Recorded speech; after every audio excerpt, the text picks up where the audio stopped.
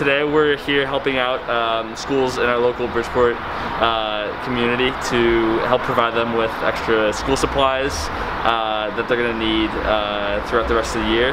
And in doing so, we've raised over 3,000 school supplies, and we were really glad to help out the community. And we were hoping we could spread a little bit of positivity and joy at this time.